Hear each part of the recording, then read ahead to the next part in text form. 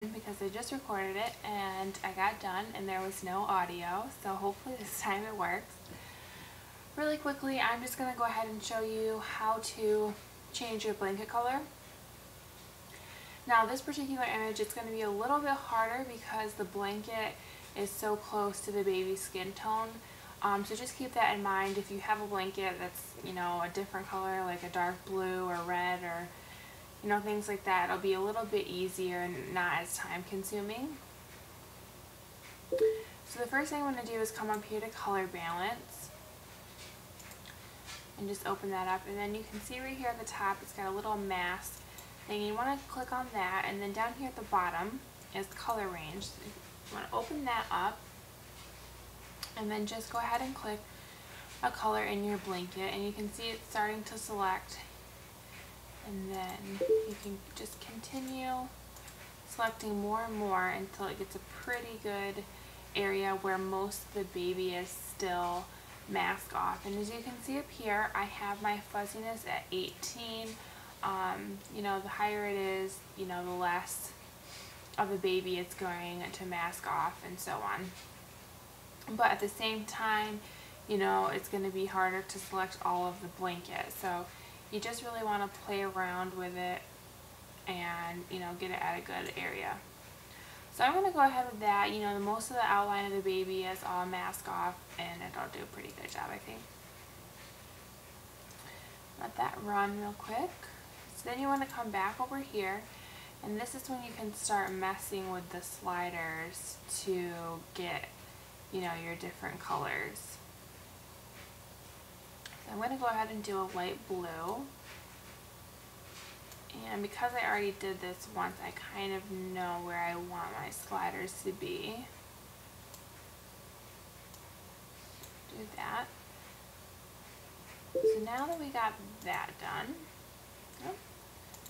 I'm going to go in and kind of fix the mask area. So the first thing I'm going to do is come in with my brush at 100% and start brushing off, the majority of the baby's skin and everything.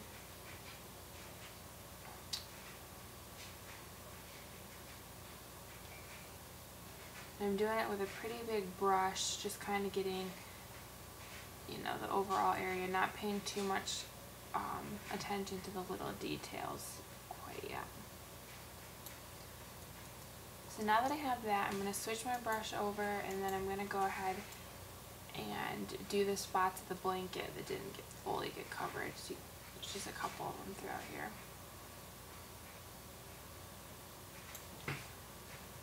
Make my brush a little bigger.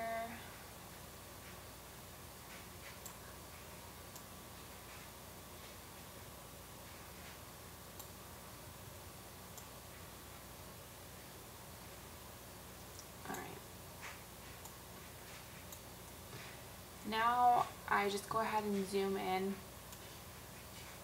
and just make sure that I got all the little details, and I just kind of start at the head and work my way around right back to the same spot.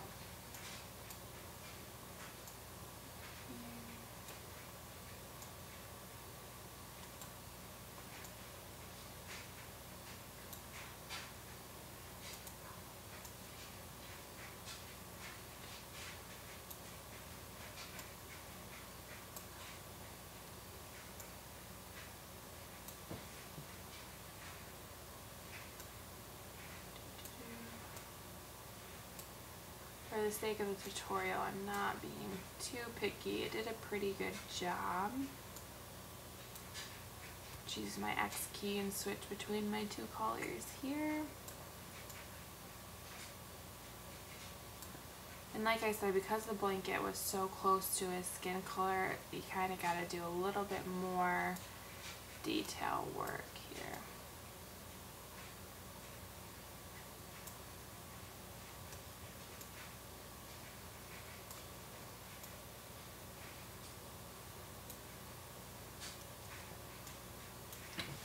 Alright, overall that looks pretty good. Normally I would take a little bit more time and just make sure everything was good, but Looks pretty good. Then just flatten your image like normal, or however you do it. And then I added the natural vignette. It's a MCP Action from their Newborn Necessities collection, if you're wondering. And then that's everything. So I hope that helps you. Really quickly here, I'll show you the before and after. So that was before and after. Real simple, nothing too hard.